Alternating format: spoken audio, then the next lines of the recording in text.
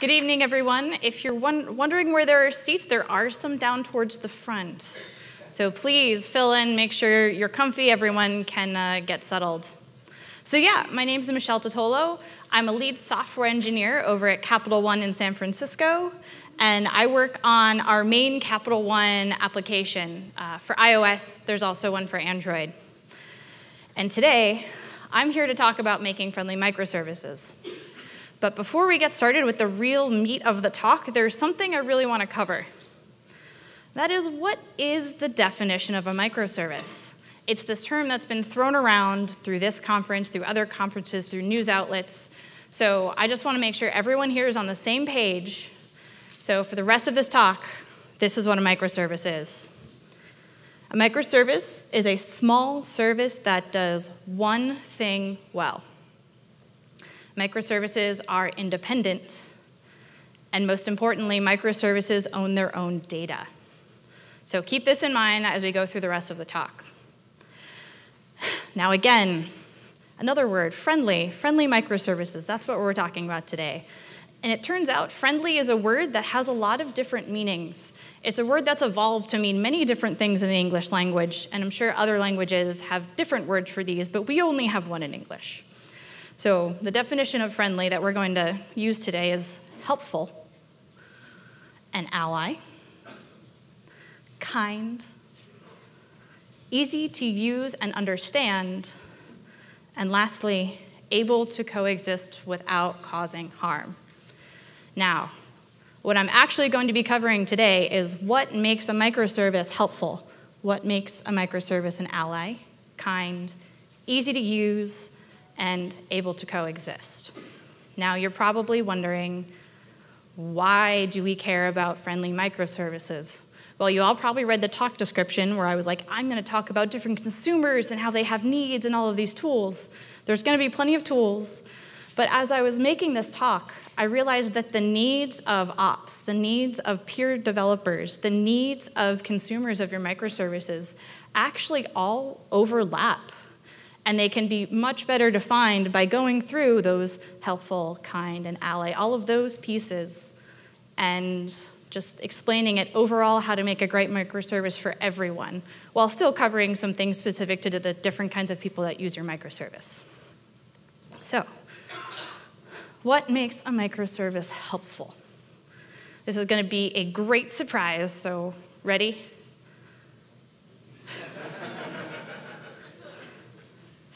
The number one thing you can do to make your microservice helpful is writing really good documentation. And this isn't just API documentation, this is way more than that. Version and revision history. I don't know how many times I've gone to use a new microservice, use a new API, and for some reason I need to use version 3 when version 4 is the most recent, but I can't find the version 3 documentation. Or you've implemented something and shipped, and there's a bug all of a sudden, and you need that older piece of documentation, and it's not around anymore. So historical records of why and when are extremely important, not just for people using your API, but also operations. One thing that's going to keep coming up today is the fact that microservices exist in a larger ecosystem. So it's never just about one microservice.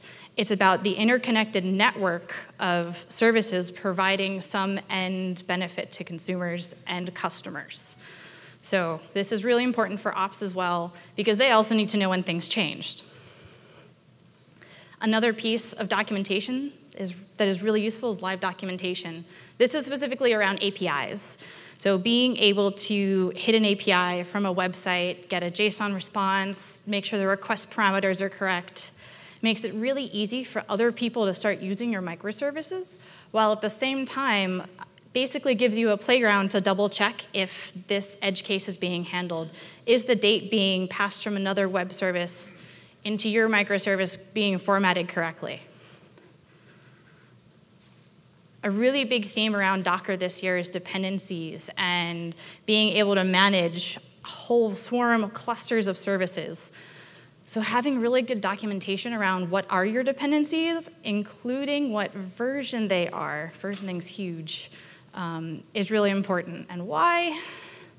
Well, when dependencies aren't documented, it ends up causing a lot of confusion and frustration. There's countless numbers of people involved making microservices stay up, creating a healthy ecosystem, and ultimately troubleshooting issues when something inevitably goes down. So having that information in an easy-to-find place really helps with this. So create a dependency graph. There used to be this lovely command, docker image -- tree, that got removed in Docker 1.7. There's a GitHub project that now lets you do it, which I have referenced later in a resources slide. So Docker can help you do that with the addition of this lovely new tool.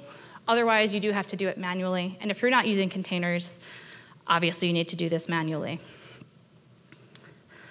Auto-generating documentation.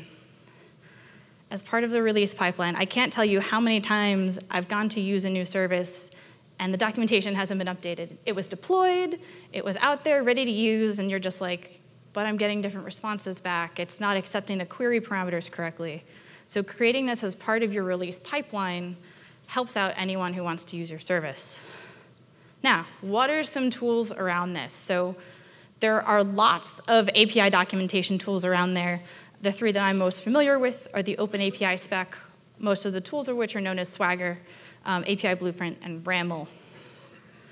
Open API spec lets you specify your API, your gets, puts, posts, parameters, response types, status codes, error messages, all of that sort of stuff. And this is in a very machine-readable way. So there are libraries out there that help you validate that this is a valid API. API Blueprint, same kind of topic, but this one's Markdown-based, so I found it's a lot easier to integrate into your actual code base so that it's a lot nicer when you're looking at a method, you can see the API output from it. Ramel's a YAML-based format, pretty similar to the other ones, but the tools in these different ecosystems are very different. So if you're going to look at using one of these different specification formats, basically, take a look at the tools. They're very different. Some of them are more enterprise focused. Some of them are more Ruby and JavaScript focused. So pick whichever one's right for you.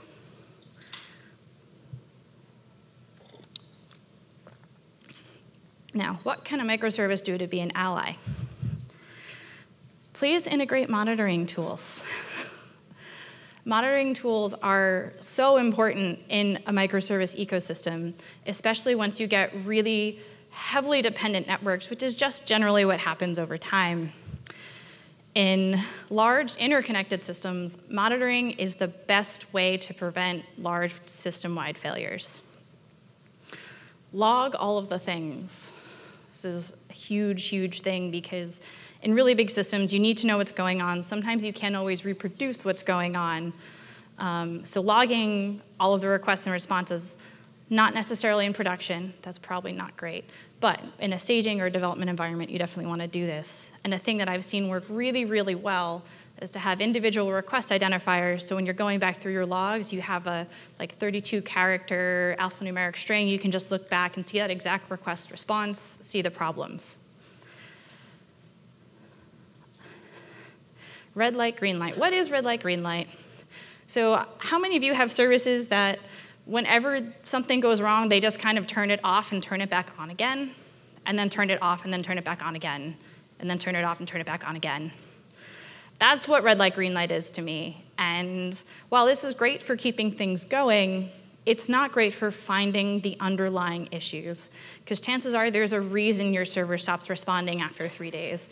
There's a reason why the Java crashed every Monday morning, which is actually something I've had to deal with, and it's not fun. So having really good documentation, having really good monitoring tools, and collecting metrics, which I'll cover some tools later, around your services really helps you fine-tune the servers and get everything up and running. Another really important part of monitoring is what happens when one of your services fails. What happens when one of your dependencies fail? Hint, your service should not go down. This seems really basic, but in a lot of big systems, there are a couple nodes that end up having the majority of traffic, the majority of needs of other consumers. So those end up being some sort of local maximum where if those goes down, there's this entire outage, nothing works, and it's just absolutely terrible. So being able to surface errors before something goes down, when CPU's getting above 90%, when latency's getting over 500 milliseconds, is really important for preventing these kinds of problems. And what I tend to do with my services is have macro dependencies, the things that absolutely positively are required for my service to function, but then like little micro ones, like a thumbnailer service is a great example of something that's a little dependency. I can say, hey, make a thumbnail of this image. I don't really care when you finish. I don't really care what happens afterwards, but just do it. And it's OK if you're down for like an hour. I can handle that fine. But macro dependencies are really, really big, things that are really important to your application, and having that documented is really important. Working closely with ops and other microservice creators is imperative to creating a healthy ecosystem. If you are using a new dependency, and that dependency gets called every time your app gets called, someone else needs to know that. If all of a sudden you're calling another dependency twice as much as you're getting called, the people who build that and the people who maintain that also need to know that, because they're going to need to deal with the increased traffic. And this comes down to two things, the first of which is communication. Microservices communicate with each other. The people building microservices also need to communicate with each other and make sure that everyone's aware of what's going on. Does this one call actually end up calling 72 services behind the firewall? That's actually really important to know when you're integrating it. So finding ways to communicate in large organizations is hard, but don't worry, it can happen, because the other thing that you can do is gathering data. So data around how many services depend on how many other services, how frequently are services being called from other services, how many dependencies are affected, even if your service is only getting hit a little bit more, how many other dependencies in the ecosystem are also having that same problem and those same bottlenecks. And there are some really great tools around this. So thankfully, there are a lot of really great companies out there working to make this easier. Docker, for one, welcome to DockerCon, I'm talking about Docker. It is a great way to manage dependencies. Docker Compose is a fantastic tool. It's kind of like the underdog that nobody talks about, but is really, really fantastic. And the new Swarm and Scale stuff will really make your life easier when you're deploying clusters of servers or servers that depend on other servers. You can make that really explicit, and you should make that really explicit when you're using containers. Atlas. OK, I'm just going to quote what the website says, and then I'm going to explain it.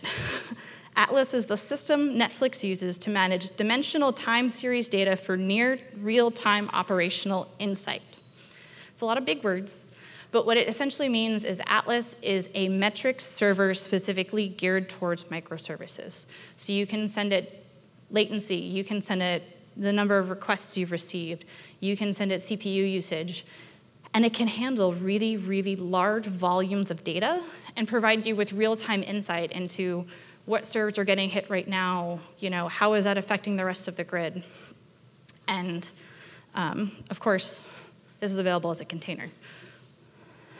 And the last tool that I'll briefly cover is Zipkin. It is a distributed tracing system, so it has a little SDK that resides on each service, and it actually helps you troubleshoot latency problems throughout your entire microservice ecosystem. This obviously is a little bit more invasive than just like a metric server that you hit with an API. But at the end of the day, you do need that external metrics of the service reporting out what's happening, as well as the internal metrics and being really able to understand what's happening on each individual box. And Zipkin helps with that latter problem. What makes a microservice kind? Make your service easy to deploy and scale. Don't use complicated build scripts. Don't manually require copying and pasting files. Make sure, regardless of who is running operations, who is the one deploying your server, that you can restart it, you can scale it up, you can even scale it down if all of a sudden you have 10 boxes just sitting there not being used. Consumers should be able to hit the API in a non-prod environment. Microservices tend to be kind of all the way removed, and like there's this weird IP address you have to know with the weird port you have to know. you still need to make that accessible even if you're exposing your microservice in a different way, because as you create these large interconnected systems, you're taking data from microservice A and funneling it into microservice B, and sometimes microservice A has a different date format than microservice B, so you need to double check that those are working correctly. And at the end of the day, all of these services are being consumed by other services or end users. So it just needs to play well with the ecosystem, and this is a really important way to make that happen. Consistent error messaging. Error messages are great in theory, but not when you're not surfacing the right intent, like the right state of what's going on. There are lots of different errors that you can get when you're dealing with microservices than with a typical monolithic app. You only have a certain amount of error messages. Usually you have data or you don't have data. The service is up or it's down, and that's pretty much it. User's not logged in, another one. Those are kind of the really basic use cases. But as soon as you get into the microservice world where you're hitting one API and it has to call 2 other APIs to get data, this gets a lot more complicated. This is one of the reasons why I absolutely love the HTTP status code 206, partial content. Look at using it if you've never heard of it. This is explicitly created to handle the use case where only some of the requested data can be returned, but not all of it. And why is this important? Well, I've done a lot of work on mobile, and I can tell you that 400 and 500 level error codes usually have an entirely separate code path, because those are like, oh man, there's something wrong, we need to tell the user, like, something needs to change, and you don't want that to happen when you actually have some data. This does require clients to be a little smarter, do a little bit more parsing, but at the end of the day, it's a better experience, because even though we are creating just one little tiny microservice in a large forest of services, someone's going to be using that. There's going to be data exposed to an internal customer, external customer, whoever, and you want them to have a good experience. Do not make others set up a development environment to troubleshoot issues. If you have really good logging, this isn't usually an issue. But sometimes things got built a while ago and they just kind of sat there because you're like GE and you have 9,000 different services. And so someone needs to figure out what's going on. And this is where containers or any other sort of auto-configuration scripts that you have along with your service make it really easy for other people to just hop in and fix things without needing to spend 3 days sitting next to a computer with someone else who worked on this thing like 3 years ago. Some tools.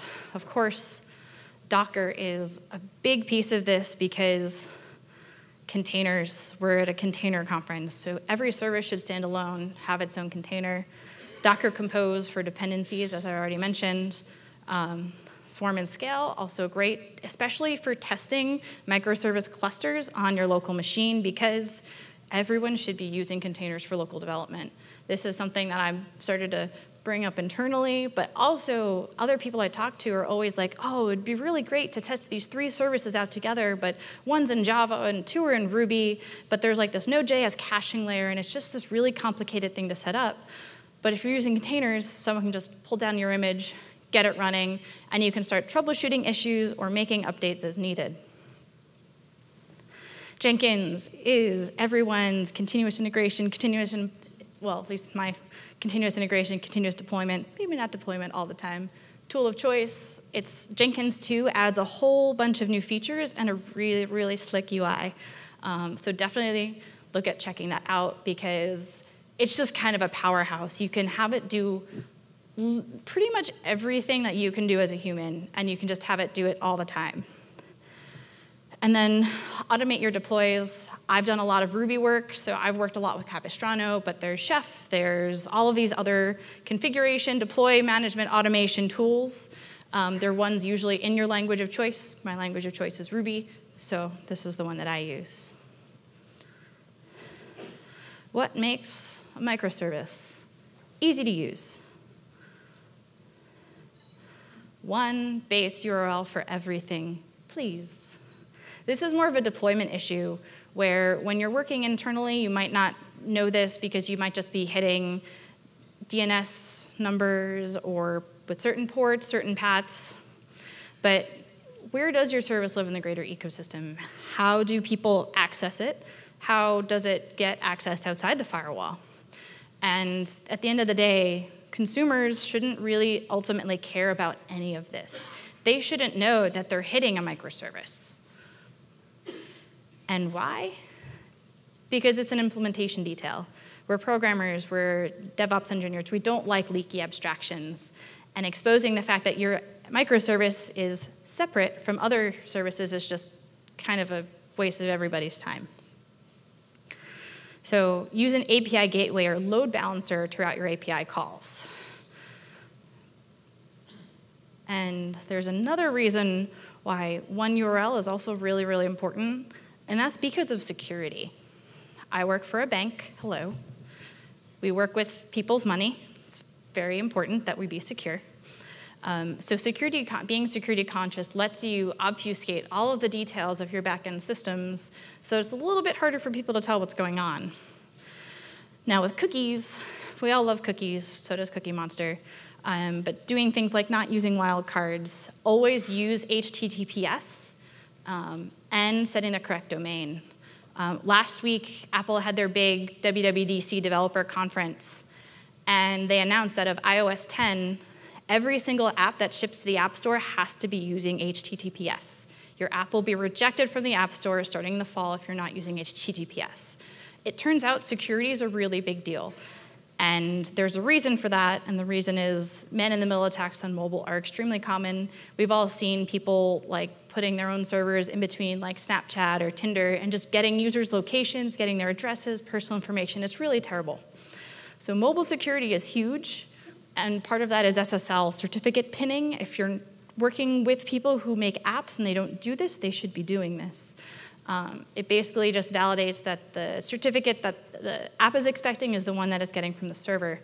And this requires a consistent domain, because your SSL certificate obviously has to be tied to a specific domain. In the world that I live in, having a different one for your regular domain versus your API is also really great, because then if one gets compromised, you can still keep the other service up. More tools, because there's so many things that help with this. Again, Docker. We have Swarm, we have Scale, we had all of these things that were announced yesterday. This is a brand new slide, even though it's an exact copy of the other one.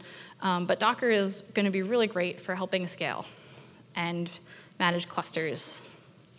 Zool is an API gateway that is, yet again, out of Netflix. They're doing some really amazing things with open source. And this is the one that my team uses for API gateway, monitoring security, and it kind of is the big powerhouse that drives the ability for us to create custom experiences depending on the different mobile clients that we have. There's a blog post that goes into more detail about this that I'll reference later.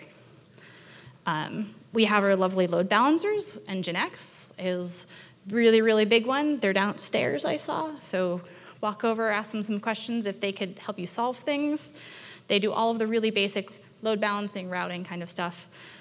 And then if you're a little bit simpler, HA proxy is a much simpler, much lower, smaller scale way of doing load balancing and routing. But if you're just starting out, this is a lot easier. I mean, at least for me, it was a little bit easier to grok than something as complicated as Nginx. Lastly, what makes APIs able to coexist? How do APIs coexist? Well, it really comes down to consistency and conventions, because we're working in large ecosystems these days. We're working with hundreds, possibly thousands of different services. And how do you keep them all consistent? How do you keep them all up? How do you keep them all healthy? So you really need to figure out, how does your service fit in with the rest of them? Does your service do too much? Does your service do too little? You don't want to be looking at this giant forest of microservices and there's one tree that towers above the rest, because chances are that tree goes down and all the other trees around it go down too, and you don't want that. Services also need to work together, because microservices are doing one thing and doing that one thing really well, but it is very rare that the end products you're building only need that one thing. They need all of the things. So they need to make sure that you're sending back the same keys for the same objects. They need to make sure you're consistent with all your date formats and how you're doing Booleans, is you're using JSON true, or is someone sending 0 and 1? Don't send 0 and 1, by the way. That's not good. Don't take single responsibility too far. We love talking about breaking up monolithic applications into smaller pieces. But sometimes there are pieces that are just so interconnected that making that dividing line just doesn't really happen. So find the right places to separate out your services. And if two services are just really super duper chatty and they're always talking back and forth together, first of all, that's going to be an ops nightmare, because if one of them goes down, the other one goes down. But also, it just creates way more traffic, and it's just way more complicated. So find the right things. I got my career started doing mobile development, and as a consultant for mobile, you were using APIs that were usually built for something else. So there would be times when they would only accept the text plain header for JSON. They would still parse it as JSON, but they'd be text plain.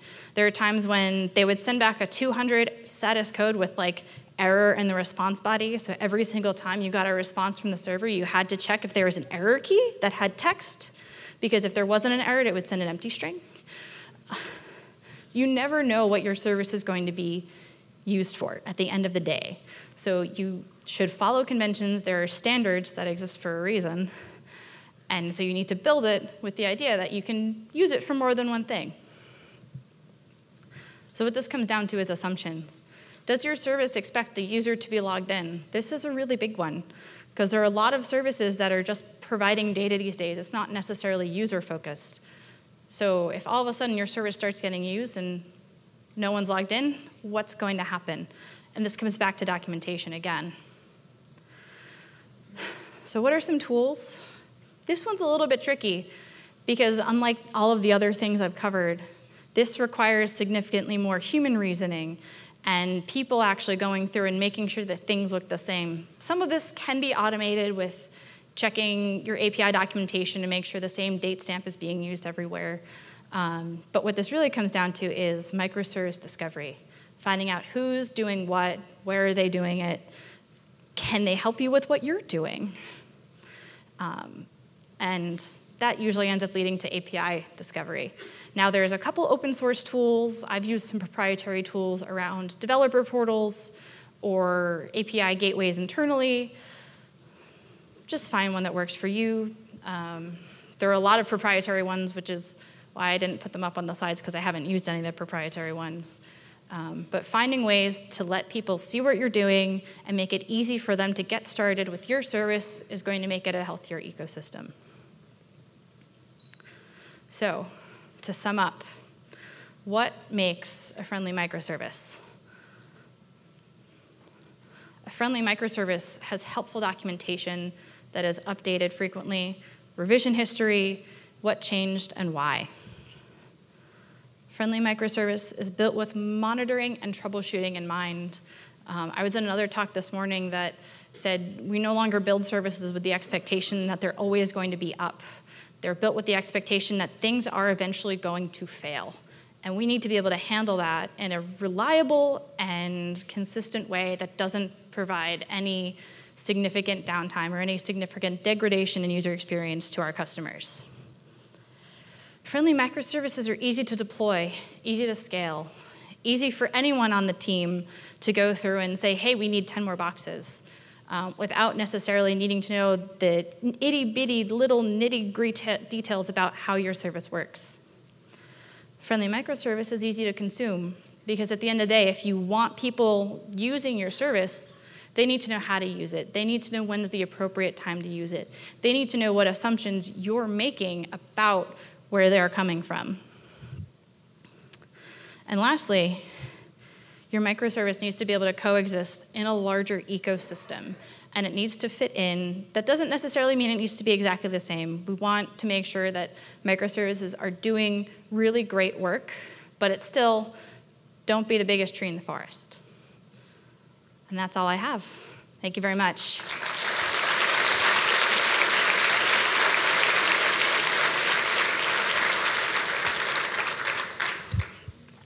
All right, so we have about 14 and a half minutes for questions. Certainly, if you need to get somewhere else, feel free to leave. Just be polite to your neighbors. So we can take some questions. Raise your hand. I'll pass the mic to you. You're wearing orange, so that's... Thank you very much for this good presentation about microservices. I have a comment regarding the communication between microservices. Mm-hmm. You refer mostly, and not just you, most of the people do HTTP, yep. RESTful, but there is much more like message-based and TCP and UDP. And it still needs documentation. So regardless of how you're communicating, whether it's your own custom format, whether it's sockets, TCP, UDP, you still need that same level of documentation. And if you can, still provide really easy tools, even if it's like a curl command that anyone can just copy paste into a terminal and hit the service, see what's happening, inspect it. It's all about the tooling and making it easy for other people to interact with your service in addition to all of the documentation. Because as we all know, it's really great to automate documentation, but that doesn't always happen. So yeah, there's definitely a lot more tools. I've mostly worked with APIs that are REST-based. Michelle, quick question. What are the names of your pugs? They're not actually my pugs. Sorry about that. I don't have pets. I have a plant, and I've kept it alive for 6 months, and I'm very proud of that. I'm not going to ask about your doggies. Given that you work in a bank, how much of what you're describing here is empowered for the local teams that do the microservices development, and how much is mandated by your enterprise governance bodies? Yeah, Capital One has very much a you build it, you own it kind of mentality. There's been a general trend moving towards microservices, but at the end of the day, we are a bank. We can't move everything to the cloud. We're always, I mean, that's the thing that's been communicated out to me at least. I don't make these decisions, but we're still going to have some things that are never able to be in the cloud. So it's more about enabling developers to do their best work and provide the best customer experiences, which is what I work on is really interesting because we're an orchestration layer that takes all of those really data-based APIs and creates what we call experience APIs. So everyone's empowered to do what they want. We do make certain microservices that have specific needs, but at the end of the day, we're all working for the better of the customer, and people are really empowered to make the decisions that they think are going to be best for them. That was a great talk.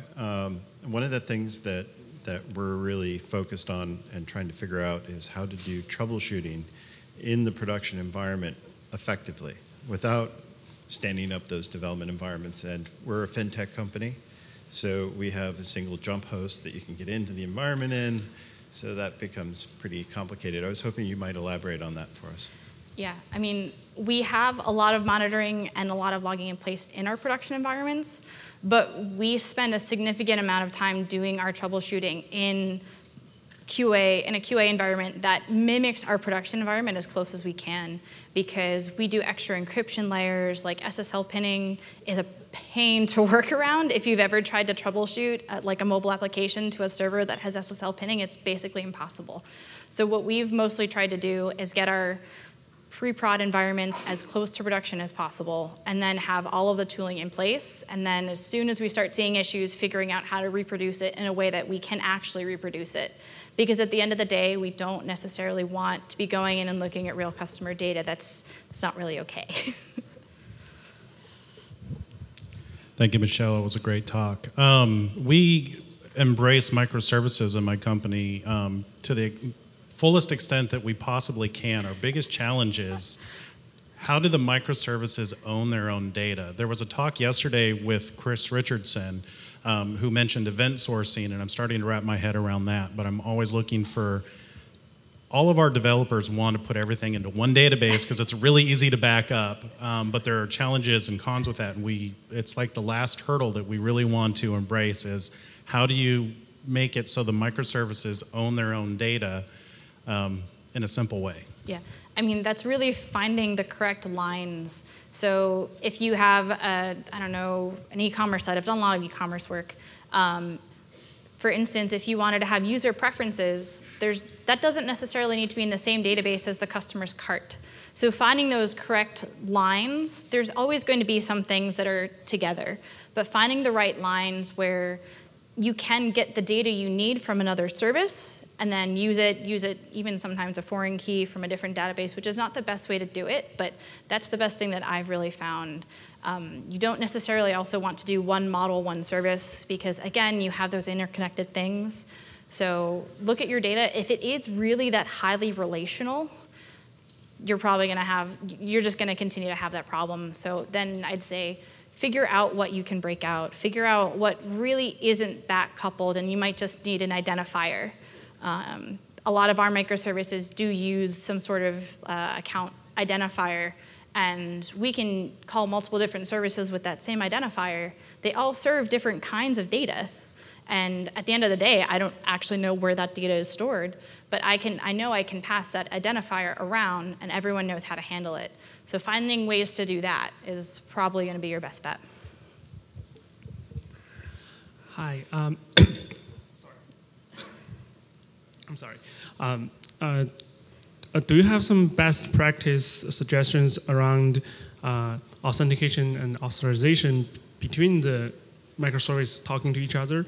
Currently, we have a firewall, and behind the firewall, anybody can talk to any service. And then sometimes we DDoS ourselves, and we couldn't figure out which microservice is hitting which. Yeah. Being able to trace your requests with those unique request IDs will definitely help that, first of all, because then you can actually see the path of a request as it courses through your system. A lot of it, our pre-prod environments are very different than our prod environments, and our pre-prod environments are very open, but it's all test data, so not really as much. But a lot of it does have to do with API keys. We use those extensively to make sure that people are keeping track of what application is hitting what. And those are very much a simple solution, but at the end of the day, you do want, in those cases where you're trying to track through something like an API key header or just one of these other tools that can actually inspect your different stack, and Zipkin does this kind of, you can just have it log things for you. So API keys, and then see what other tools are available that kind of help you trace with that.